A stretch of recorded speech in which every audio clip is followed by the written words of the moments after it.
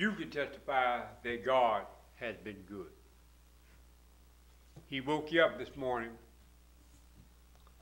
He allowed us to have a meal. He allowed us to be here. And no matter what the week was like, no matter what we did, we are alive and well this morning. Can I get a witness? This morning our sermon is going to come out of, we're going to go to Ephesians. And we're going to go to Luke's. But what I like about this here is that no matter what you're going through, Paul and Silas and Timothy was telling the church of Ephesus, in God the Father, grace among you and peace from God our Father and Jesus Christ. In other words, we see what you're doing and it's good. And we want to encourage you to keep up the good work. We want you to know that God is with you and we're with you. And we want you to know that we appreciate what you're doing. Amen? Well,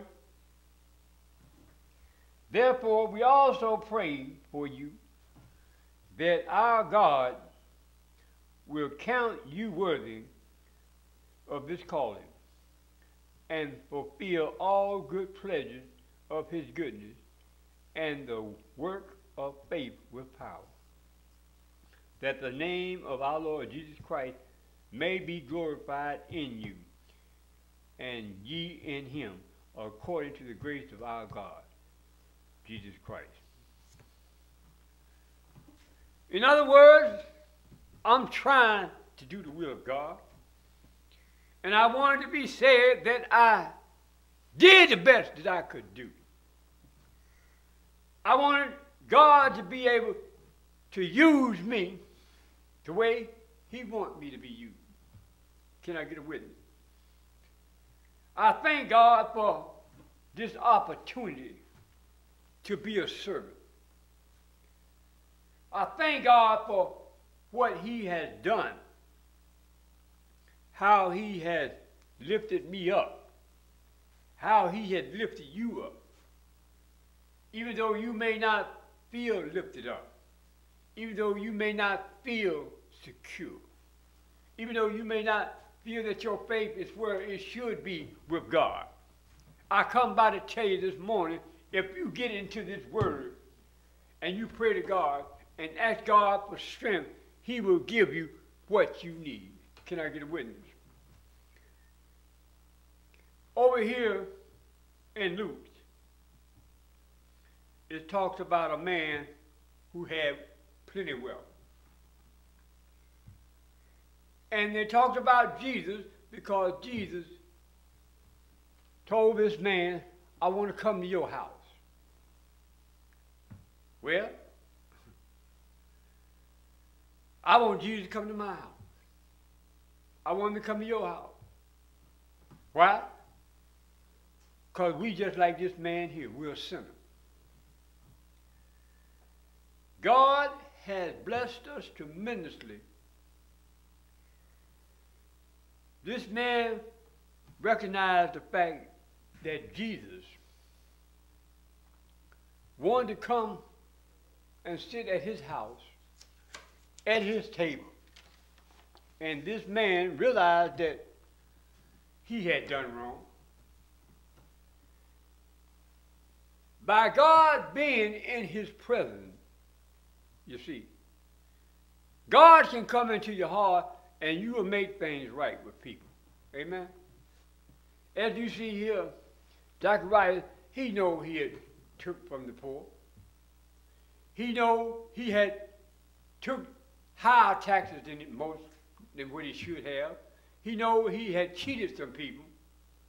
But being in the presence of Almighty God, salvation showed. He told God, said, Lord, if I cheated anyone, I'll give it back tenfold. And if what I got, I'll give it to the poor. You see, this is what he did just by being in the presence of Almighty God. Amen? You see, sometimes it takes God to come in your life. It takes you to meet God in order to make a change in your life. Can I get a witness? Zacharias heard about Jesus. And he said, I want to see this man, but I'm just a little too short. So I'm going to climb up this sycamore tree. Now, I wonder if he knew that on this day he'll be giving his fortune away. I want to know, did he know that once he met God and talked to Jesus, that he was going to turn his life around? You see, that's what I want you to know this morning. When you find Jesus and he comes into your life, and if he invites himself into your home, you're going to make a change. Because when Jesus comes in, there's all kind of power moves around. And the things that you used to do, you don't want to do no more. That's when Jesus comes in. This morning, will you let Jesus in your heart? Will you let him in your house? Will you let him shine in your heart? That he may be able to bring about a change in your life this morning. It's time for a change in our lives.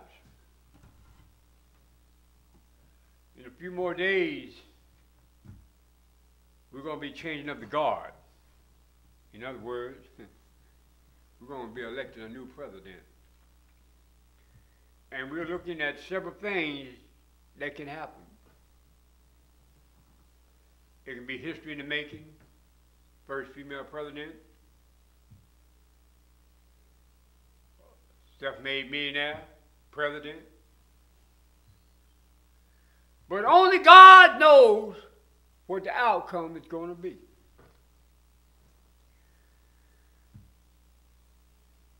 But I assure you that God will put the right person there. And I just hope that God be with them and they are with God. Don't just walk the walk and talk the talk. You need to walk the walk and walk with God too. Amen? Maybe that's what our government needs. More men of God, more women of God in the White House. Not just for a moment, not just for a day, but for the whole duration. Heavenly Father, we just want you to know that we can't do anything without you.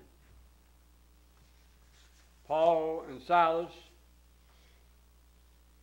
tell about the church and how they pray for us. Jesus showed a sinner that I'm coming to stay at your house and turn this man's life around. Salvation. He gave his life to God. In other words, what he had taken, he gave to the poor. That's what God wants us to do.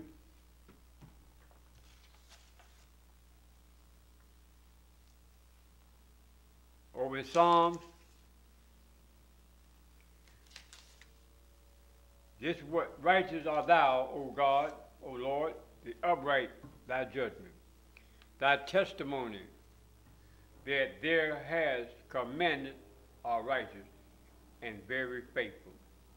My zest has consumed me, because my enemy has forgotten thy word.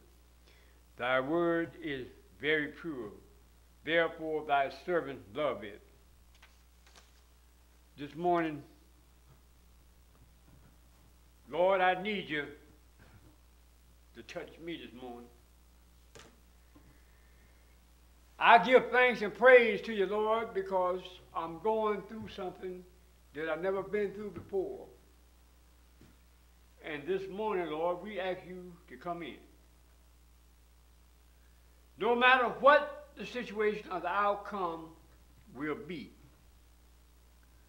Lord God, we look to you for favor. You see, that's what God gives us, favor. He shows up, and he's right on time. Lord, we need you to show up this morning. Show up, show out. We need you to come by here this morning, Lord. Here at Victory Ecumenical on Pope Street. We need you to stop by here, Lord, and leave a blessing. Bless our founders, our other bishops, church leaders, our members. Lord, we need you to stop here and take a look in on us. Lord, I need you to take a stop in and look on me. Lord God, I need you to touch me. And whatever in me, Lord, that don't pose to be there, Lord, I ask you to remove it in the mighty name of Jesus. Lord, I come by here to tell you that I need you. We need you, Lord. We need you in a mighty way here on Pope Street. A lot of us are going through some things we don't want to talk about. But I come by here to tell you, if you don't talk to a church member or another minister, talk to Jesus. Tell him what's going on in your life. Tell him what you're in need of. Leave your burdens at the altar. Ask Jesus, Lord, I repent from anything I may have done wrong today. And Lord God, I ask you to come into the house. Come into our lives, Lord God. Touch us, Lord God, in a mighty way. You see, that's what God did to Zacharias here. Zacharias was so curious on seeing Jesus, and he did not realize that there was going to be a transformation in his life. Can I get a witness? The transformation was that God seen him. God already knew who he was, already knew his name, and he told him, Zacharias, come down at the tree. I must go to your house today. And Zacharias said, my house? Yes, your house. I want you to know this morning, when Jesus comes into your life, he will bring about a transformation. This morning, we are all in need of a transformation. All of us need some type of change in our life, in our lifestyle, or in how we live. All of us need a change in our life of who we're around. Whether relationship, marriage, or just hanging out. You see, we're asking God to bring about a transformation in our lives this morning. I'm asking God to come into my life and bring about a transformation this morning. And we ask him to come in your heart and in your life to help you make a transformation. Whatever is not of God, whatever there is a change that needs to be done in your house or in your life, today is a day of doing it. Today is a day of asking God for forgiveness. Today is a day of repentance. Every day is a day of repentance, because we sin, and sometimes we know we don't sin, or we don't recognize that we're sinning. It sometimes can be just a thought off the top of your head. Sometimes it could just be what you say to other people. But that's where I come to tell you, we're all sinners, and the lip gonna slip. Every day is not going to be a good day. There's going to be something that's going to upset you. But we ask God for a transformation. We ask God to come into our lives, help us to do the right thing. We ask God to help us on our job, whether we drive taxi cabs, whether we work for a company, or whether we go to the daily labor. You see, no matter what you do for a living, you still need to include God. Amen? You still need to let God know, Lord, I need you. I can't do it all by myself. I come by to tell you, you can't do it all by yourself. You need to put Jesus in your life. Keep him at the head, not at the middle, and not at the bottom. Let Jesus be the head of your household. Let Jesus be the head of your job. In other words, let Jesus be head of your life. Amen?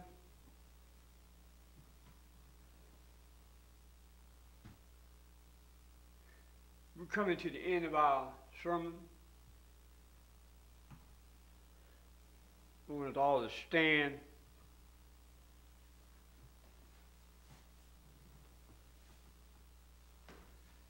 And I want you to repeat after me. And those of you who are hearing this broadcast, wherever you may be, put your hand on your TV, your radio, or whatever. Dear Heavenly Father, Lord God, I am a sinner. But Lord, I know that you died upon the cross and you arose on the third day. And you now sit at the right hand of the Father in heaven. Lord, I confess I need a change in my life.